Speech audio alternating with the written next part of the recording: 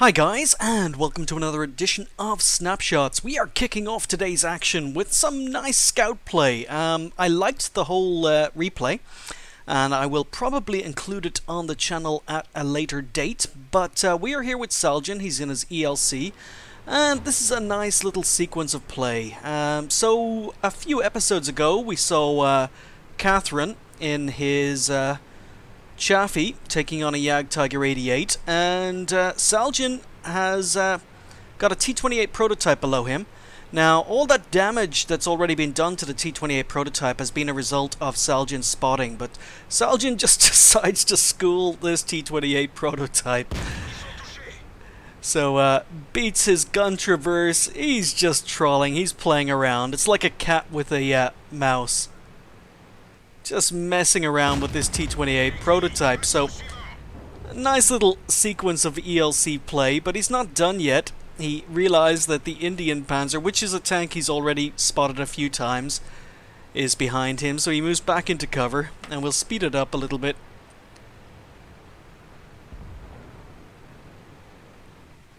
So no shot on this Tiger.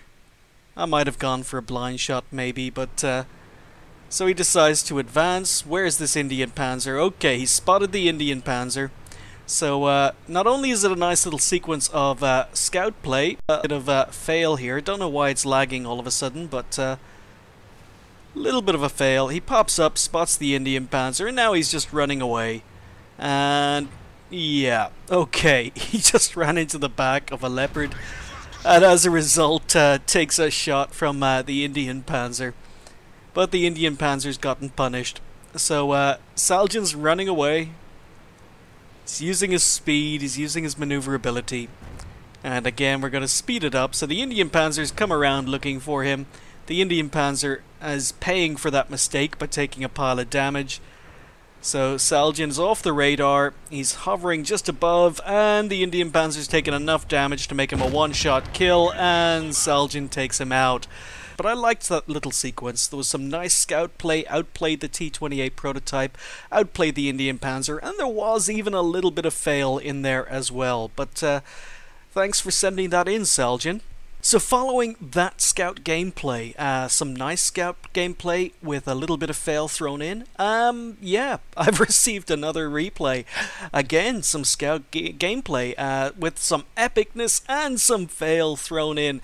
This is from MK Dudu from the Isig clan, and he's been in that bush in his 5916, and he's been doing a lot of spotting. Unfortunately, his team haven't been able to hit the tanks he's been spotting, but they finally advanced, and he decides to make his move. Now, there are 3 arty on the enemy team, and timing when to make a move in a scout is really, really important, but MK Dudu has made his move. He spotted the M12, gets a lovely shot on the move. Now he spotted the M4043.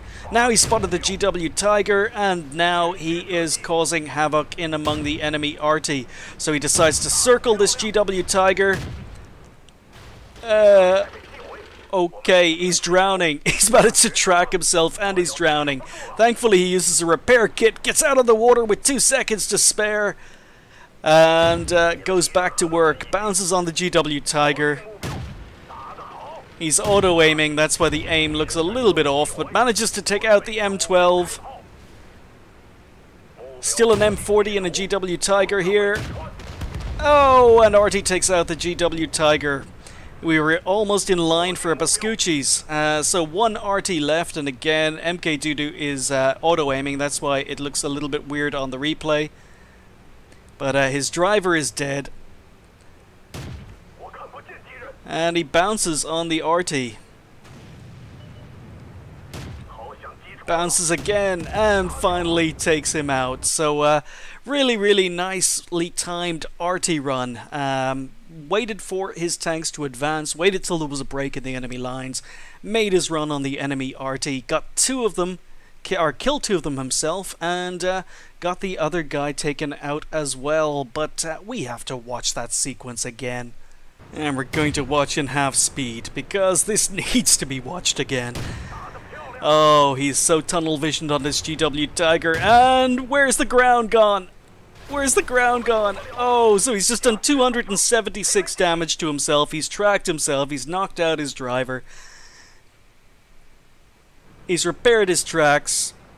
And I know it looks as if he drowned there because it's on half speed and the timer's off. But he gets out with 2 seconds left.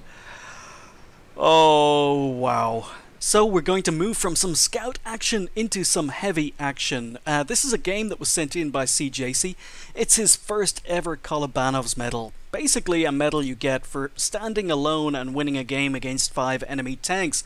However, CJC happens to be in a KV-220, which if you ever wanted a situation where it was 5 against 1 when you're top tier, this is it. He is still on full health, even though he's been doing some work already. He's gotten a kill, he's on 739 damage. He told his team at the very start of this game, please don't rush and die. And what does his team do? Well, they all rushed and died, so he is left standing alone against 5 enemy tanks in probably the easiest Kolobanov's medal I have ever seen. That's not taking away from the fact it was a wonderful achievement. There's still a PZ-4C, a M3 Lee, a Hetzer, a T-40, and an M37 on the enemy team. Now, all of those tanks can fire HE, they can be using derps, they can penetrate a KV-220, so it's not as easy as I'm making it sound, but really, if you want to be 5 against 1, you want to be in a KV-220 when you're top tier. So, here we go. So CJC's already been exchanging fire with the PZ SFL down here to his left, so he knows he's here. That's why he's firing blind. He also knows that the M3 Lee took out his last remaining ally over to the right. So he's kind of focused on both tanks. The Hetzer and the T-40 were last seen coming up the 1-2 lines. There's the M3 Lee.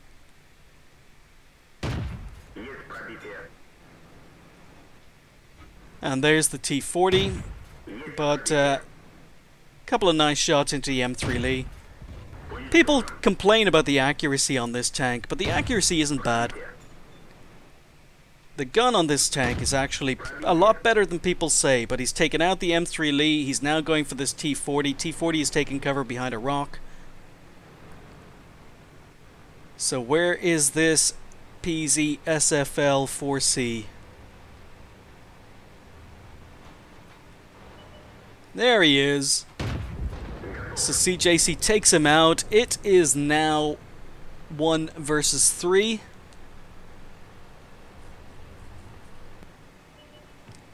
T-40 poke, took a shot, back into cover. So like I say, there's still a Hetzer around here somewhere, and there's still RT.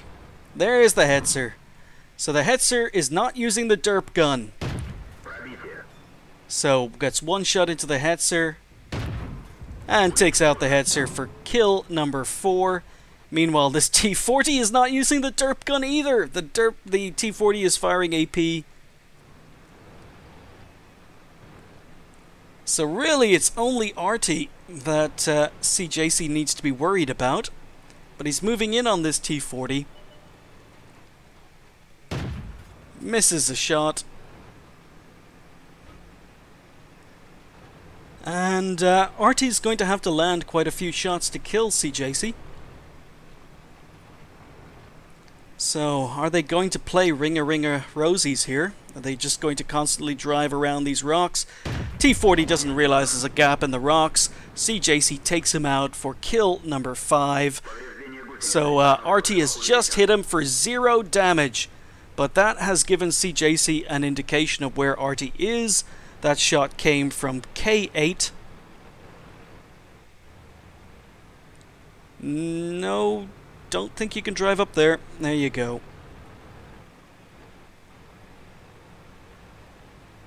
So CJC is going hunting.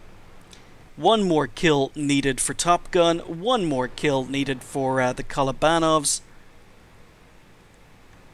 He drove into the cap circle.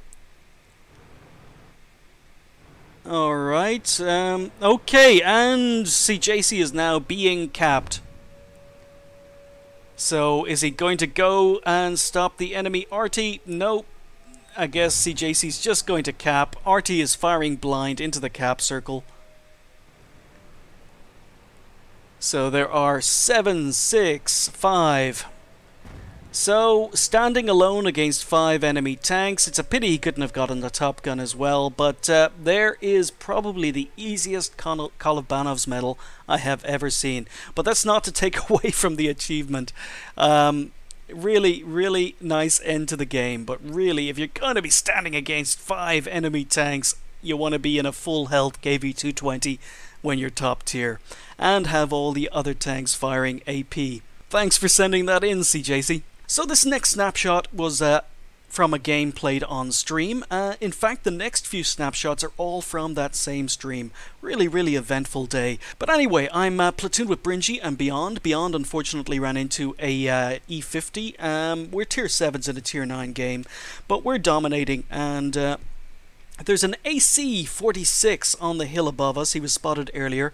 And there's a T-54 moving up. So we're expecting the T-54 to spot him at any moment.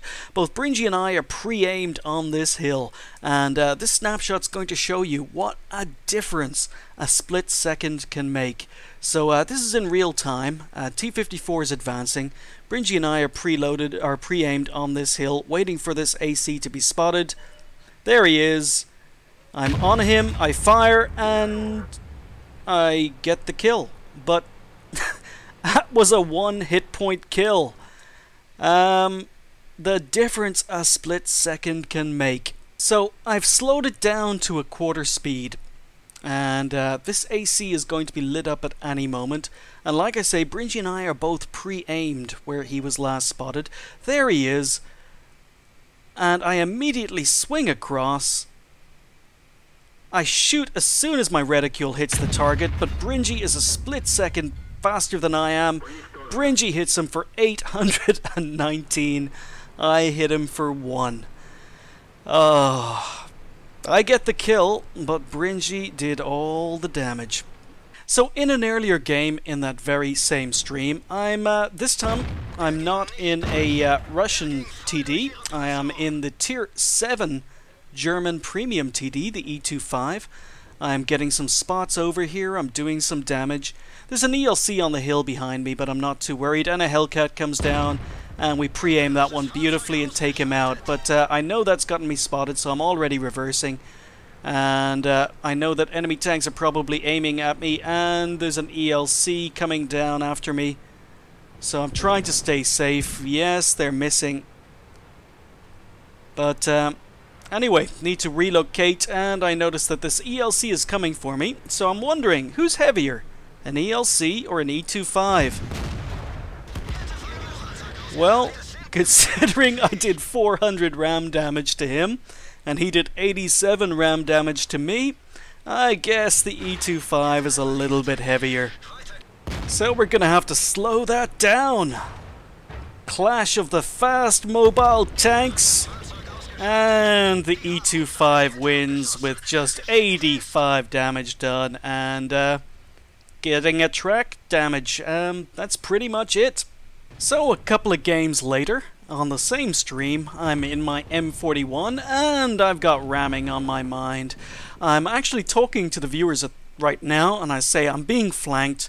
We've lost the other flank. I'm about to be attacked from the left-hand side, but let's just finish off this Wolverine, and I'll see if I can get a ram kill. And that's exactly what I do. So I take out the Wolverine, I reverse. I've been spotted, but he's still advancing. Let's go for it. He's hit me once, but I've got the downhill momentum. Oh yeah. I don't know, I was just in a ramming mood, but the T-34 wasn't too happy with me. He didn't enjoy that very much, as you could see from chat. Apparently I'm a wanker arty. And not done yet. There we go. Screw you, dipshit. Yeah, well, at least I didn't suicide, dude. I always go down fighting when I'm playing arty. And to round up, we are here on Mines. We're going to finish with a mega fail. I am in one of my newest toys, the T-54, and again I'm platooned with Bringy and Beyond. from the same stream as all the previous clips, and I'm going to be going up the hill.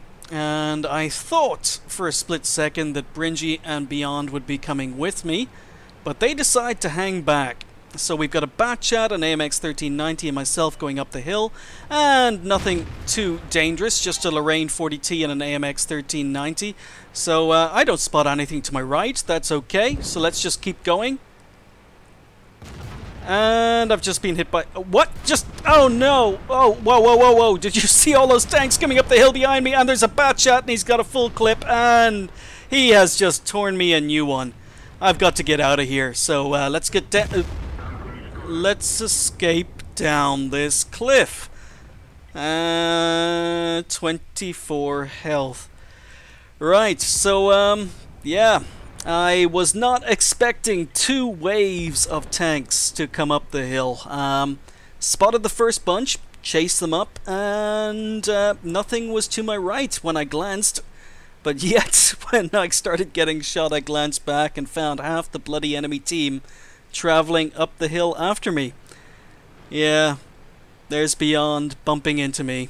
So while I let you guys enjoy this fail again from a nice high panoramic view, as you can see there's nothing to my right.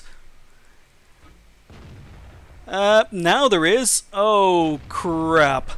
But yeah, I'd just like to remind you, if you've got any snapshots you'd like to send me or have included in this series, please let me know. Send me a message on Twitch with the What Replays link. I even slowed down going down that slope before dying. But yeah, that was probably the biggest fail of the day.